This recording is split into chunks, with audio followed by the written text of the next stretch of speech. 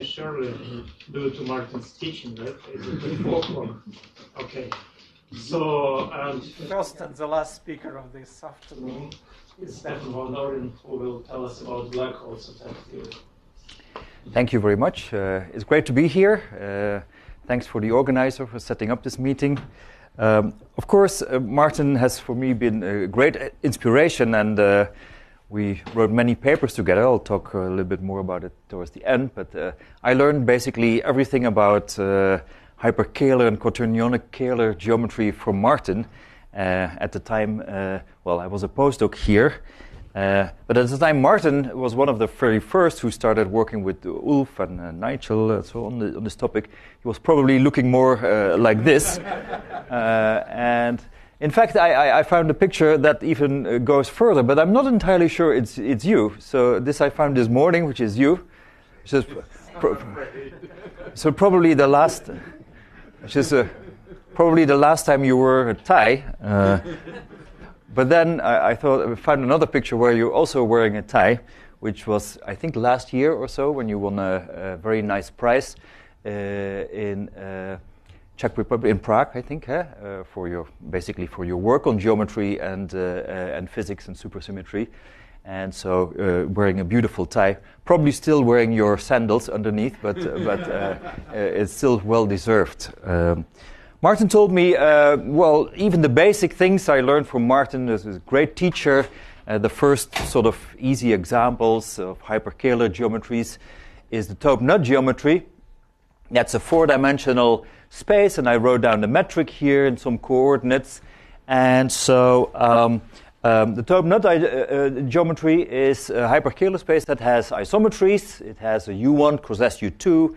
The SU2 rotates the complex structures, and the U1 is triholomorphic. Learned all these words from him. So this metric has a property that the phi coordinate is actually a circle coordinate. And so the topology is that of R3 cross S1, especially at infinity. It's a vibration. And when you're close to the origin, there's a harmonic function here. Close to the origin, it looks more like a flat space-time, R4. And if you have a nut charge of M, then in fact you develop singularities which you can resolve by having multi-centers. And the Taube-Nut geometry is going to play an important role in my story later on. In fact, this particular statement about interpolating between R4 and R3 cross S1 is going to allow me to go from black holes in 5 dimensions to black holes in 4 dimensions by using this Taube-Nut trick. So just keep this trick in mind. Well, it's not a trick, it's a fact. And I will use it later on. Also, the fact that we have this U1 cross SU2 isometries is going to be important. So my talk is going to be about black holes, before that, the Taube-Nut geometries preserve supersymmetry in string theory, and you can use them also as backgrounds or solutions to the supergravity equations of motions. If you're in 11-dimensional supergravity, you can construct these geometries, so Calabi-Yau compactifications down to 5 if you start in 11. And then time times Taube-Nut. I will be also talking about F-theory. Now, I know as well, or not even as well, what F-theory is as Warren. So whenever I use the word F-theory, you have to have in mind that it's evidence for F-theory. So I use the word in the spirit of the original papers by Vafa and Vafa Morrison. But also I will very often think about F-theory in terms of type 2b, and that's appropriate when you have Calabi-Yau spaces that are elliptically fibered, so there's a torus fibration over a 4-dimensional base, and then for most of my purposes, we can think of type 2b or this F-theory background as this 10-dimensional background here. And depending on how you choose your Calabi-Yau, you can get various 4-dimensional surfaces, Del Pezzos and stuff like that. A whole mathematical literature about this. So this talk is going to be about black holes. So let me give a little bit of recap of what has been done in the literature. These are not black holes we observe in the sky. They are supersymmetric black holes. And so this story essentially starts in 96, where Strominger and Vafa wrote essentially the paper explaining the black hole entropy of 5-dimensional black holes using microscopics. And the model they started with is type 2b string theory. First you compactify it to 6 dimensions on T4 or K3. So that gives you 2, some people call it 4, 6-dimensional supergravity. And so now you add branes to it, the D1, D5 system, and you take the D5 brane and you wrap it over the T4. That's a string-like object in 6 dimensions. Then you can add a D1, that's also a string. So from a point of view of supergravity, this will be a BPS supergravity solutions of the 6-dimensional equations of motion. And I have not bothered to write it down here. I'll go into more supergravity details in the second part of the talk. You can write down these supergravity solutions and look at the near horizon geometry, and you'll notice that it is ADS3 cross S3. And then Strominger and Vafa were able to explain the entropy by using essentially ADS CFT. And the CFT here is a 4,4 CFT in 2 dimensions. And why is it 4? Well, there's many reasons why it's 4,4. But the fact that there is an S3 here, the S3 is, of course, an isometry group which is SO4. The SO4 is 2 copies of SU2. And we know from the small n equals 4 superconformal algebra there is SU2 current algebras. And so that all fits together. So they also computed, of course, the central charges. And then you use Cardy formula in the conformal field theory to match with the macroscopic entropy formula. So after that, of course, many papers were written, but one that is relevant for my story is that there were also, so these are 5-dimensional black holes, because we start from a string in 6 dimensions, and then I forgot to mention, take the string in 6 dimensions, then you compactify from 6 to 5. You take the string, wrap it over the circle, and then you get a point-like object in 5 dimensions. That point-like object is the black hole. Of course, you need to write down the equations to show that, but I will do that later on in my F-theory context. So a year later, a little less than a year later, there was a construction of 4-dimensional black holes by Maldacena, Strominger, Witten. I'll abbreviate it as MSW. So this is similar in spirit, but the dimensions work differently. So we start compactifying M-theory on Calabi-Yau manifolds. We have less supersymmetry in this case. That's down to 5 dimensions. And then we take the M5 brane and wrap that over a 4-dimensional cycle inside the Calabi-Yau. There's plenty of 4 cycles in there. And then you get a string in 5 dimensions. And then we are in n equals 2 5-dimensional supergravity. And this is a string-like object, a BPS, black string solution of n equals 2 5-dimensional supergravity. You repeat the same trick. You compactify further on a circle, take the string, wrap it over the circle. You get a point-like BPS object in 4 dimensions. That's a black hole. And so the black string solution has a near horizon geometry that is ADS3 cross S2. Compare the previous example had an S3. Now we have an S2. The isometries of S2 is just a single SO3. So that translates into a single current algebra.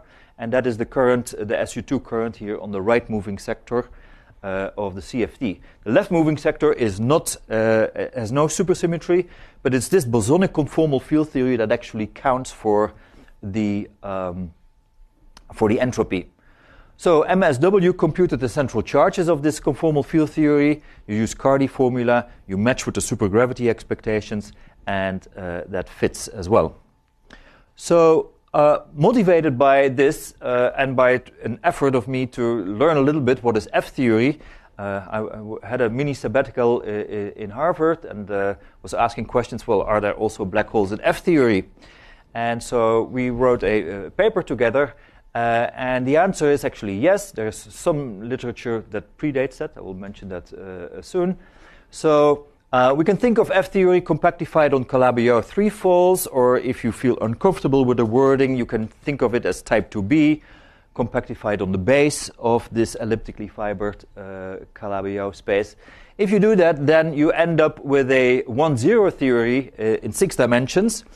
And again, we can take now these 3 branes and wrap it over 2-dimensional cycles inside the Calabi-Yau.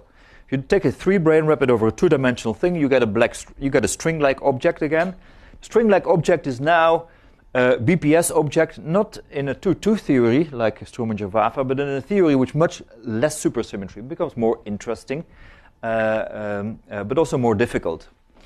And again, there is an ADS 3 cos S3 near horizon geometry, but there is less supersymmetry. And so from many points of view, it looks a little bit more like the M theory setup, where we have a 0-4.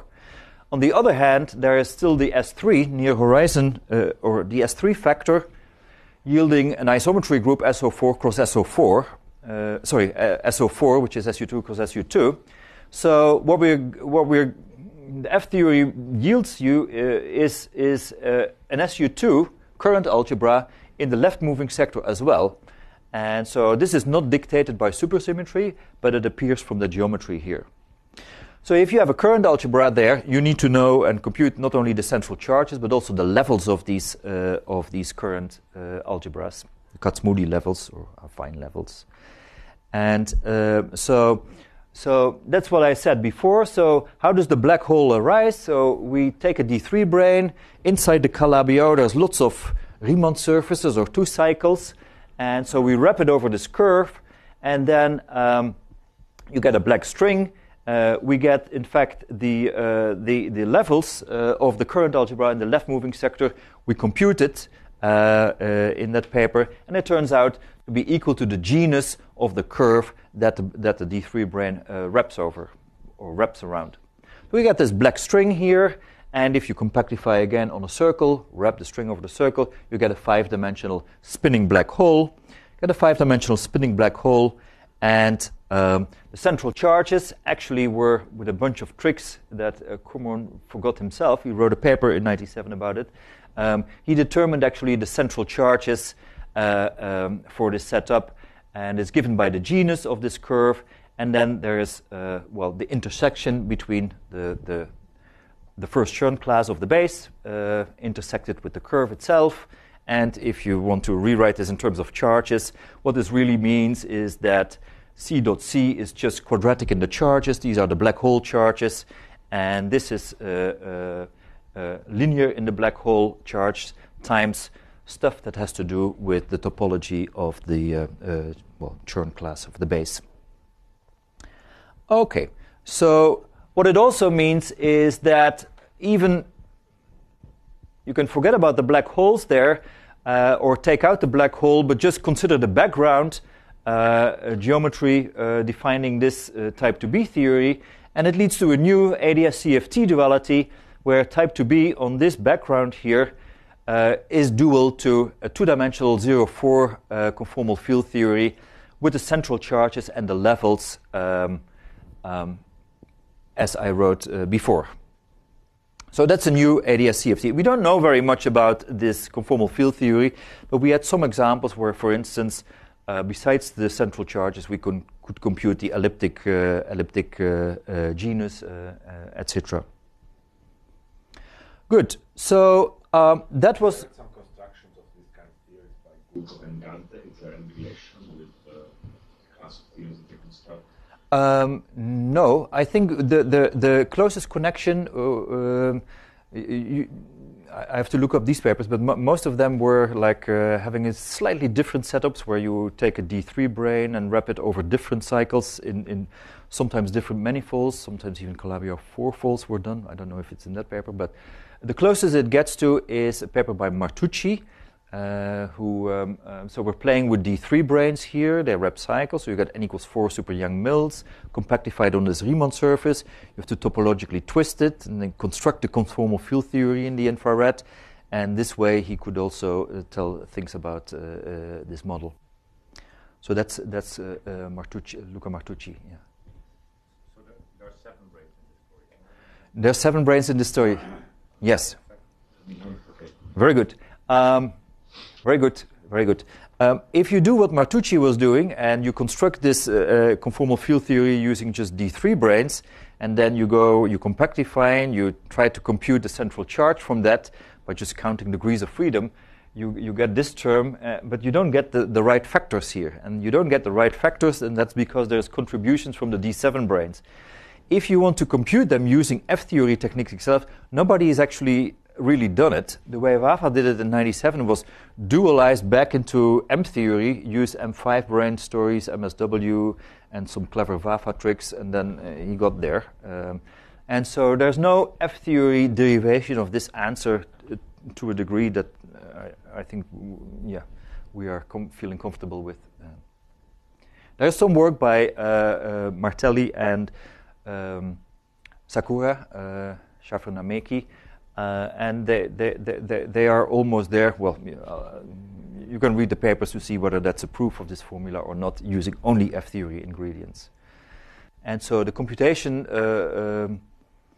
including the D7 brane corrections to the central charges, has not been done on the nose. So you make detours into M-theory. Yeah. From the point of view of 2D strings, what is known, for instance, about the spectrum and so on? Well, what is known about the spectrum? Well, that's what I was trying to.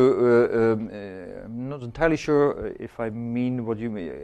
Are you thinking about the world volume theory of type 2b on this background? So where was it? Oh, yeah.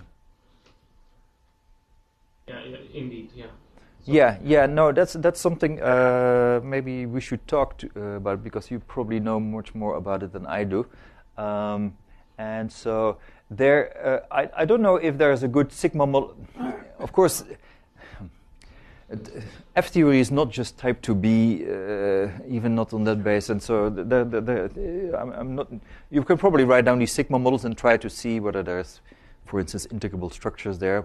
I'm not entirely sure whether that's the right thing to do. And you will probably hit into the fact that, well, you need to include the branes and the D7 branes, and maybe you can just do that using type 2b language, but yeah, or Dave can probably give a better answer to this. Presumably you want the central charge to be large to match with the supergravity? Yes. So what is large in this formula, sir? The Q, or the genus. So there's some relation between the genus and the charges, but the charges should be large also to match with supergravity. So you should take a look at curves that have a high genus. Okay, so these are 5-dimensional black holes, and they're, well, using the levels and the central charges, you compute the entropy here. You see that the level, the SU2 level in the non-supersymmetric sector arises here. This is the spin of the black hole, the angular momentum. This is the central charge. This is the momentum along the string, and that's the eigenvalue of L0. And of course, you need this to be positive, and that's the cosmic censorship saying that the angular momentum cannot be too large. That's a known story. So after 2015, we sort of had a sufficient control over 5-dimensional black holes in F-theory. So then we wondered, like, can you also make 4-dimensional black holes from F-theory? And here, the answer is yes. And so that is the recent paper that I did with Thomas Grimm and Hubert Lam, a student of mine, Kilian Meyer, and myself. It's only 2 months old. And so we're going to make use of the same trick or the same fact. We're going to use this Taub-Nut geometry. So we're going to take these D3 branes, but instead of having them live in asymptotically flat space, I'm going to have them live in space-time that contains a Taub-Nut factor. And if you're close to the origin of Taub-Nut, it looks like a 5-dimensional black hole, because Taub-Nut looks like R4 close to the origin, and the origin will be where I place the black hole. So then that would be R4 times S1, and that's the story that I was talking about before. However, if you go to the asymptotic region of Taub-Nut, you basically get a circle. There's a circle vibration, and so you get a circle. You can use that circle to compactify one dimension further to 4 dimensions, and that then gives you a 4-dimensional black hole geometry. You can translate that back into M-theory language, but I won't do that. So The Taube-Nut geometry, however, will break the SU2 cross SU2 into U1 cross SU2 because the R4 is replaced by Taube-Nut, and so the SU2 cross SU2 has now U1 cross SU2. And this turns out to be the SU2 from the left moving sector is broken to U1, and the SU2 from the right moving sector is untouched. So essentially, this is an implementation of a well-known trick that is called, well, trick, it's not trick, I use the word trick too often.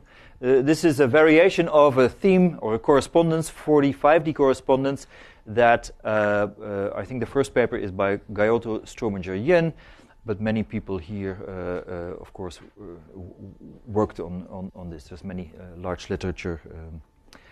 And we're doing this now applied to F-theory background. So, yes? The SU2 that survives, you say, is in the bosonic sector or supersymmetric sector? That's in the supersymmetric sector, yeah. Isn't that a bit surprising? Because the U1 is the one that's triholomorphic, whereas the SU2 is not. It rotates the complex structure.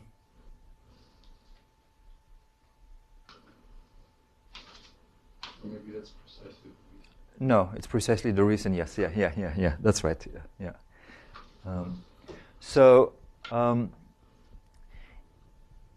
If you try to solve the supergravity equations of motions, which I will show in a minute, then you have again a similar situation.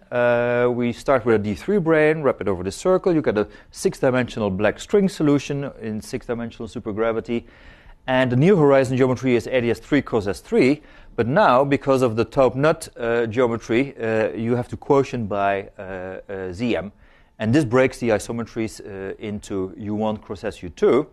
And, well, I made this statement before.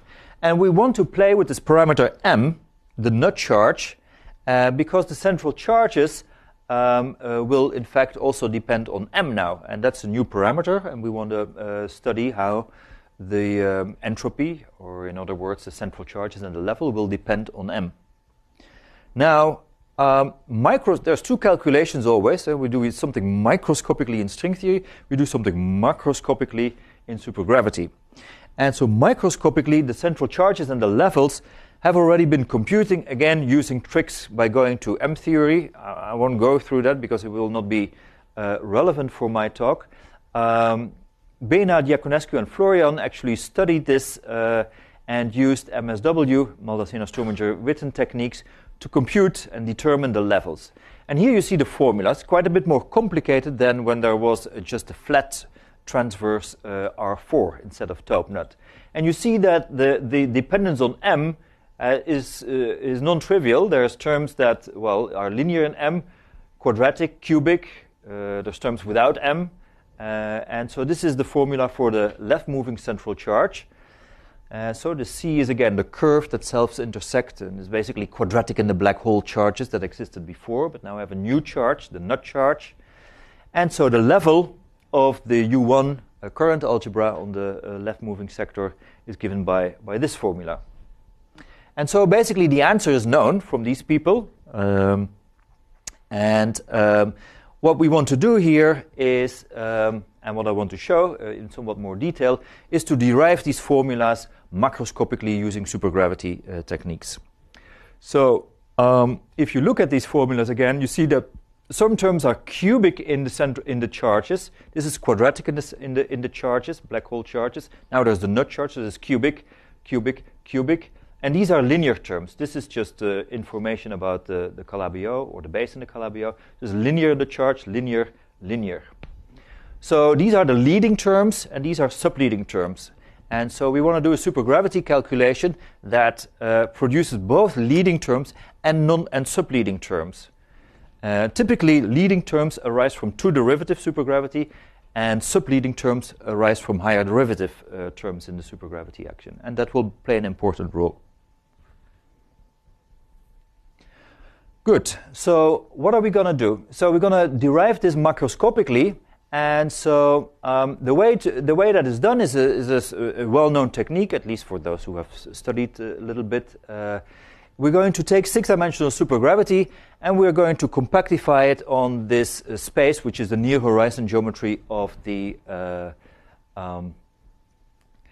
black hole. So we compactify it to 3 dimensions, and we get a bunch of Chern-Simons terms in 3 dimensions. And the coefficients in front of the Chern-Simons terms, I will go through it in somewhat more detail, they determine the levels and the central charges.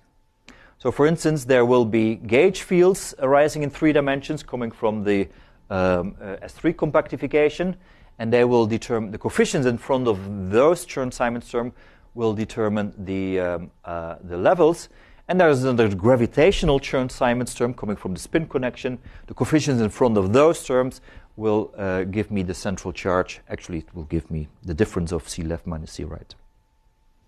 Okay, so now I switch a little bit towards more supergravity part of the discussion. So it's known that Vafa and Dave Morrison already in '96 sort of worked out was the spectrum of the theory if you compactify F theory on Calabi-Yau. So you get a chiral 6-dimensional supergravity theory with matter fields and the number you get tensor field. Of course, you get a Poincaré multiplet, and the matter fields are you get tensor multiplets, vector multiplets, and hypermultiplets. And they are determined by the Hodge numbers of the Calabi-Yau or of the base of the Calabi-Yau. And for simplicity, we're going to take a situation where there is no vector multiplet. It's not such an important assumption. It's more for simplicity. So the bosonic part of the supergravity Lagrangian in 6 dimension looks something like this. So we have the Einstein-Hilbert term. Then we get a bunch of tensors, and the field strength of this is, it's not quite G, but let's say it is G. You compute from it, you compute from the tensor G, but G also contains other terms such that the B, well, I'll get to it. Let's say these are the tensor multiplets. These are the scalar fields in the tensor multiplet. So a tensor multiplet in 1,0 in 6 dimensions has either a self-dual or an anti-self-dual tensor. And that's all packaged in these G's. And then in a tensor multiplet, there are scalar fields, they're called J. Then there's hypermultiplets, Q, and there's a metric here, H, which is a quaternion-Kähler metric, but it will not play an important role. There is a metric here in front of the scalar fields. The supergravity experts know there's SO1, N symmetry here, and this metric G can be computed. This does work. So G is given by this formula here, and eta is just the term. So yes, Bernard. That you also have something in terms in the microscopic formula. Yes. But you don't have higher derivative terms. No, here's a higher derivative term. So this is the Green-Schwarz term, which is Yeah. So this will play an important role. I put it in red because I'm first going to do the analysis on these terms, and then I'm going to do it on this term. So this is the Green-Schwarz term in 6 dimensions. It's well known already. I don't know who was it first. Maybe it was Ferrara, Sargnotti, or maybe even earlier. It's sometimes called Green-Schwarz-Sargnotti. Green-Schwarz-Sargnotti. I think that's probably correct. Yeah. And so so this is the tensor. These are the tensors B, and this is of course the trace of R wedge R. The C's are the same C's as coming from the first Chern class. So the first Chern class is a 2 form. You can expand that into the 2 forms you have on the Calabi-Yau. It comes with coefficients, and these are the C's. Yes. And so this is the starting point of the supergravity analysis. And in that theory, we can already, leaving out the higher derivative terms for the moment, we can look for a BPS, black string solution, and here it is. So let me talk you through. So we have a string. A string has worldsheet coordinates, if you want. They are U and V. And then we're in 6 dimensions, so there's also a transverse space to the string. That is the Taub-Nut geometry. I've chosen it to be Taub-Nut. I could have chosen it to be R4, but then I will never get 40 black holes. I can also take, actually, we're working on this now, can take any hyperkähler space there And so one of the things I'm interested in now is to take, for instance, not the top nut geometry, but the one of the other asymptotically ALF spaces. And so then you even break the U1 isometry down to nothing. And then that becomes interesting because now, that's a side remark, if you don't have that U1 isometry, you don't have a circle anymore. If you don't have a circle, you lose also the duality to M theory. And so that's a new situation. But for this talk, I will use the top nut geometry. So we have harmonic functions in the game, and they are labeled by H1 here, is there. There's also an H5, that's also a harmonic function. This is a harmonic function on, not on top nut, but top nut has an R3 factor, and this is a harmonic function in 3 dimensions. And so that's what H is, the square root of this. Of course, there's the charges of the string. The string is charged. And then there's the scalar fields, and the scalar fields are determined by the ratio of these harmonic functions. So there's also an attractor mechanism in 6 dimensions that follows basically from this equation, namely that the scalar fields, the scalars in the tensor multiplet, they are fixed in terms of the charges here. And so this H1, for instance, is a harmonic function. It starts with a constant and then a charge divided by R, and this is that charge. So there's an attractor mechanism also on these 6-dimensional black strings, and there's more in our paper about this if you're interested. So here's the black string solution, and we could say, okay, the near horizon geometry, you can compute it by taking R to be small. You will find it's ADS3 cross S3, mod ZM, that's all good. And now I say, okay, I have the horizon, I compute its area, and that's the Bekenstein-Hawking. And so doesn't that produce the right entropy? And the answer is no. And how come? Well, there's 2 reasons. One is, of course, we didn't include the Green-Schwarz term. So we know already, there's lots of papers. Bernard has made major contributions to how higher derivative terms correct the Bekenstein-Hawking entropy, precisely in the subleading terms. But that's not the only thing here.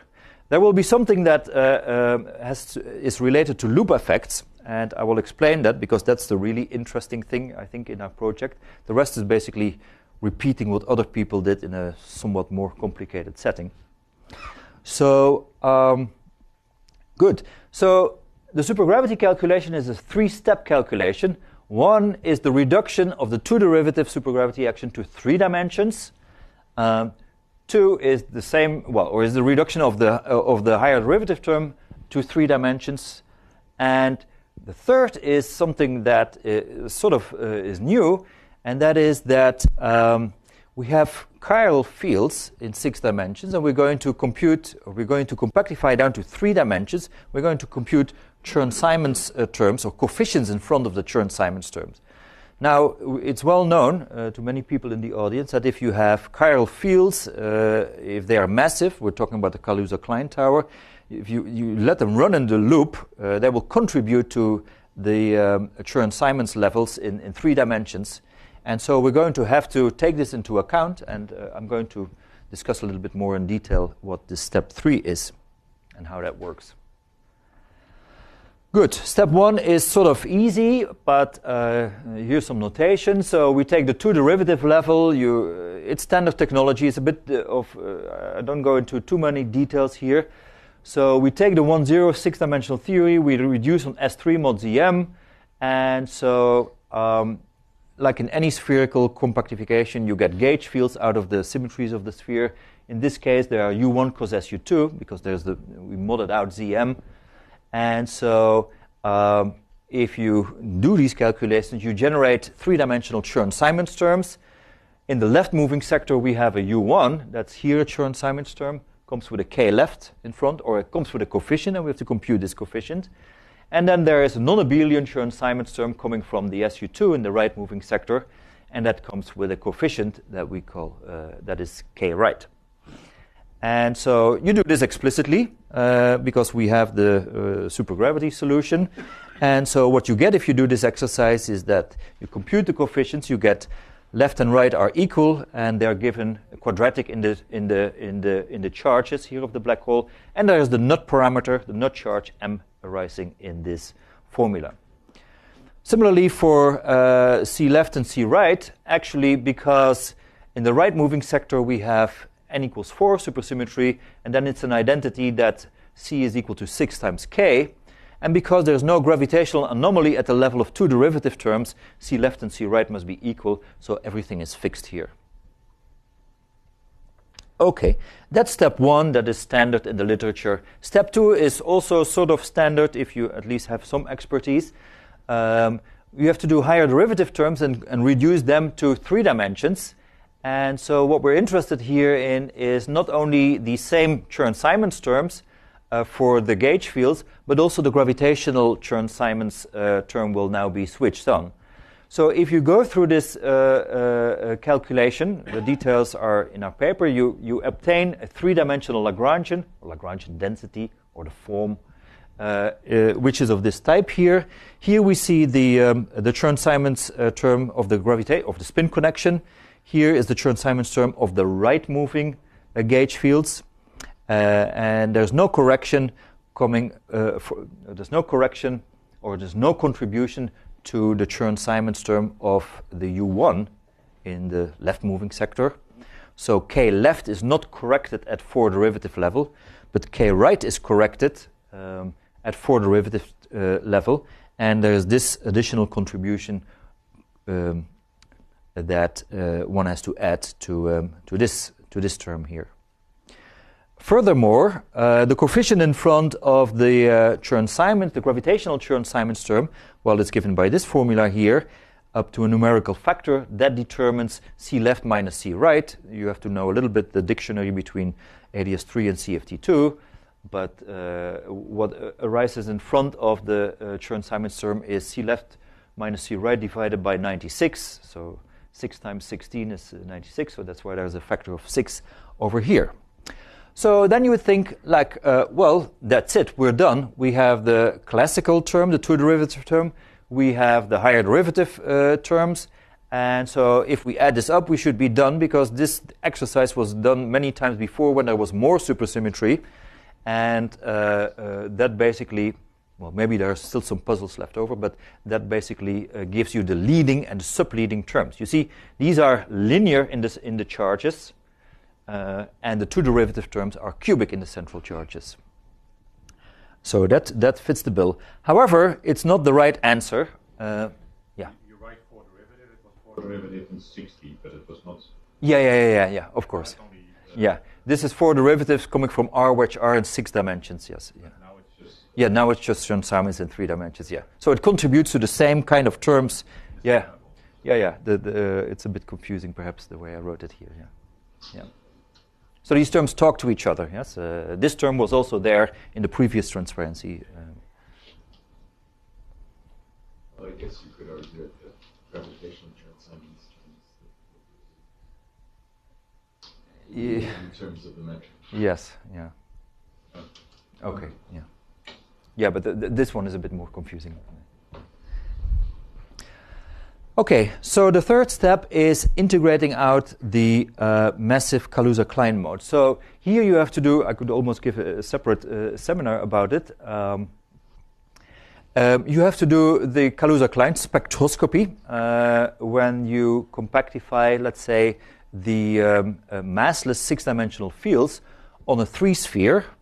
So there's a lot of group theory, and here there's a little bit of an additional complication, because we're not compactifying on S3, but S3 mod ZM, so you have to throw out certain states, but we know which states to keep. So you play with the group theory of J left and J right, and then only certain values of the spins, J left and J right, survive the orbifold projection, and we sort of know how that works. Now, using, literature that goes quite back to the 80s, not all massive states contribute to the 3-dimensional Chern-Simons terms, but here's a list of the fields that do that do contribute to the three-dimensional Chern-Simons terms. First of all, we have all the chiral massless matter in 6 dimensions will contribute to the Chern-Simons terms in 3 dimensions. So let's go through the list. So we have tensor multiplets. They have tensors and scalars. The scalars, they don't contribute. But the self-dual tensors or anti-self-dual tensor, remember in the Poincaré multiplet there is an anti-self-dual tensor, and in the tensor multiplets there are the self-dual tensors, and you have to carefully distinguish and take that into account. If you compactify that to 3 dimensions using Kaluza-Klein, you basically get 3D massive Kaluza-Klein. We call them chiral vectors, and what we really mean is explained in this paper. That the title of the paper is Self-Duality in Odd Dimensions. And so the kind of fields that you get in 3 dimensions are massive gauge fields, and they satisfy some equation so we're in 3 dimensions. The field strength F is a 2 form. Take the star of it, that's a 1 form. And that is equal to the mass times the gauge field itself. That is, I think, Peter. Yeah. So those you get a whole tower of that, and all of them can run into the loop and contribute to the Chern-Simons term. So that's one tower of states that are important in this calculation. Then that's why we're doing supergravity. The fermions do something here. The hyperini here come into the game because they have scalars don't contribute, but the hyperini, they are chiral fields. They will contribute. They will reduce to 3-dimensional massive spin 1/2 particles, and so they will have not only mass but also charge. If you do it in terms of Feynman diagrams, you look at Feynman diagrams with 2 external bosons. These are the gauge fields, and then something is running into the loop, but to have a non-trivial vertex, the particle must be charged. And because of supersymmetry, the charge and the mass are related. And so they will contribute to this calculation. And so for each massive spin 1/2 fermion, you will get a contribution to the Chern-Simons terms or the levels. And then, and similarly for the gravitino. And if you do the Kaluza-Klein reduction over the sphere, you will get 3-dimensional massive spin 3/2 fields, an infinite tower of them, and each member of the tower will contribute to the Chern-Simons levels, and so you will have to sum that. That, of course, needs to be regularized, and here we made use again of literature that was. This is actually really, you can do the Feynman diagram calculation, but you can also do. This is also related to the parity anomaly, and that parity anomaly can be computed using index theorems, Atiyah, Patori, and Singer. And in fact, there is some literature here, a very important paper by Alvarez Gourmet, Della Pietra, and Moore. I actually only realized before lunch that this Della Pietra is the one that Eric told me this morning, and then now I realized, like, hey, that must be. I don't know. Was at that time Alvarez Gourmet here? Maybe in '84? No, it's the same Alvarez Gourmet that is now here, but at '85. Del Pietro was a student. Yeah, I see. Very good.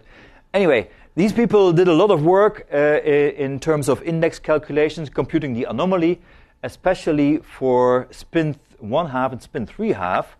And we kind of generalized this index theorem a little bit. This one is a little bit more tricky, and that paper, well, maybe the paper it's an easy extension, but we extended this. Maybe it's a trivial extension to include also the index for spin 1 fields. So you compute that anomaly, or if you want to do it using Feynman diagrams, equally fine. You have to sum over all the fields. That's infinite, of course. You do zeta functional regularization, and that gives you the right answer.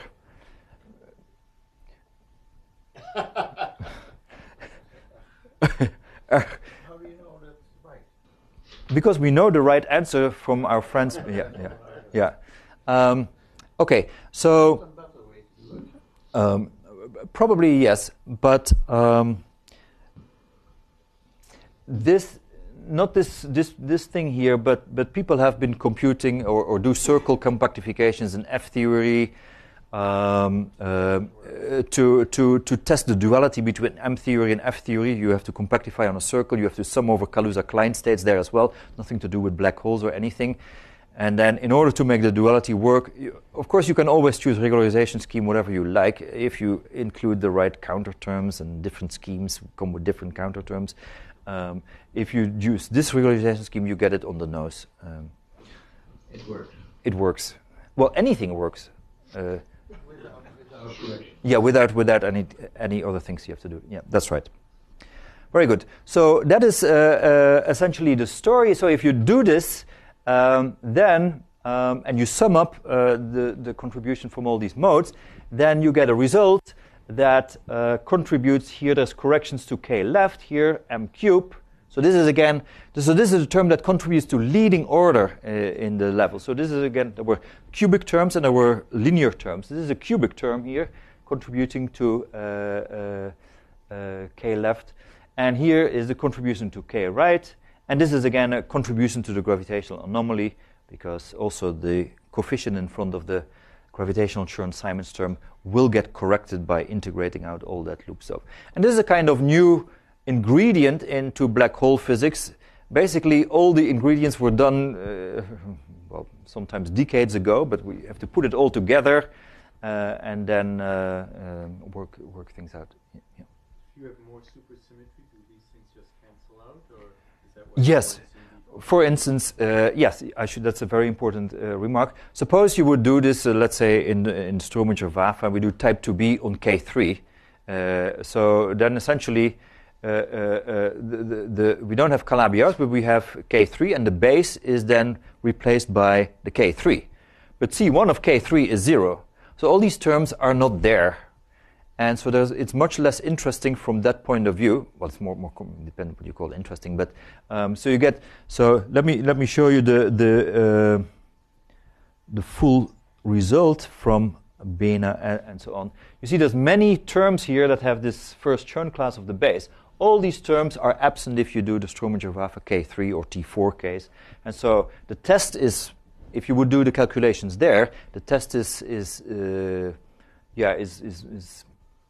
not so strong as here, because we have here all these terms here that. Even when you set C1 to 0, you had some contributions from the loop.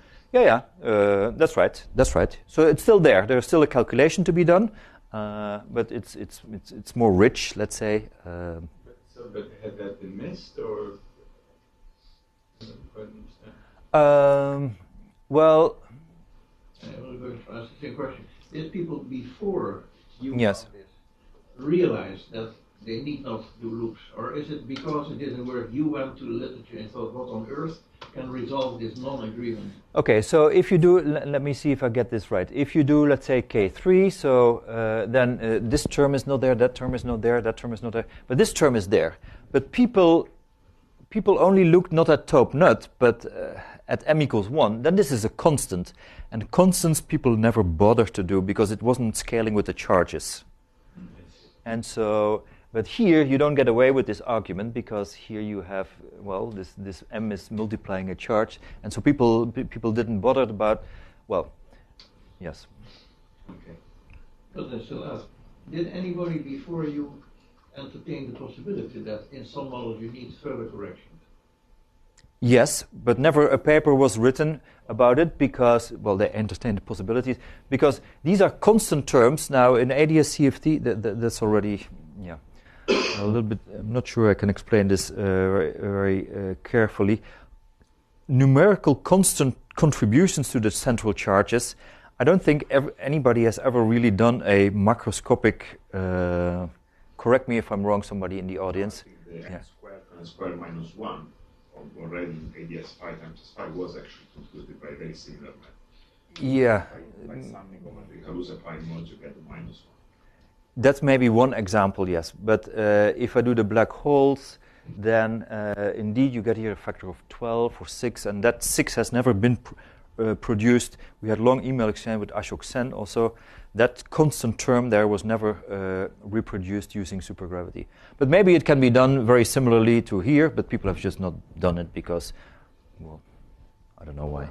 Well, the MSW case was different because the leading behavior goes quadratically within the charges, and then you have the constant. Yes. And that constant was calculated. In MSW, there is no constant. There is a cubic term and there is a linear term. No.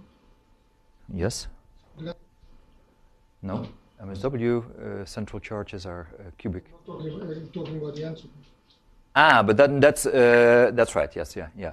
And there is something proportional. Yeah, but I'm talking here about the central charges itself. Yeah. But this is not Yes. coming to your formula. Yeah. Yeah.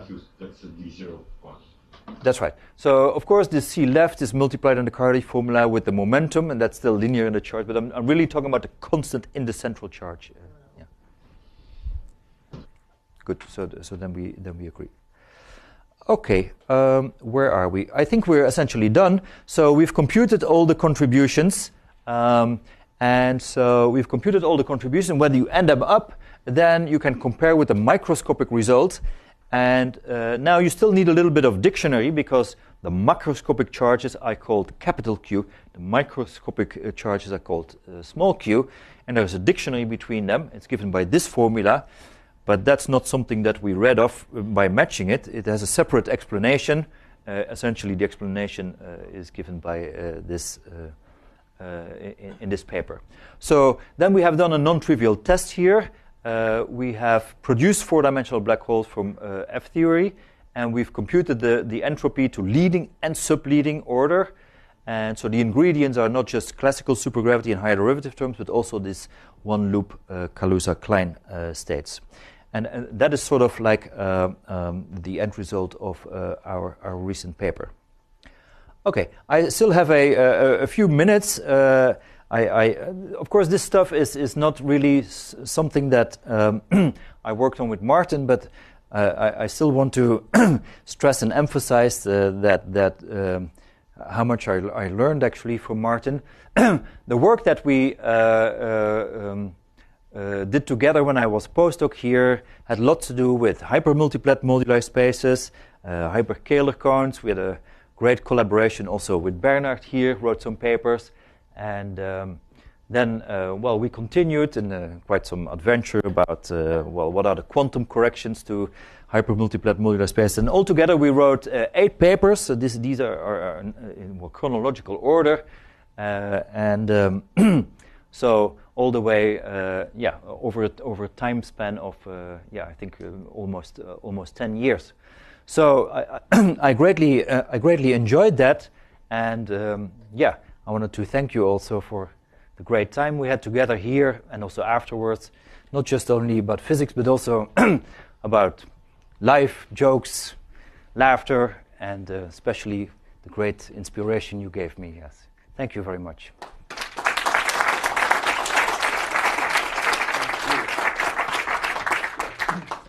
Any questions?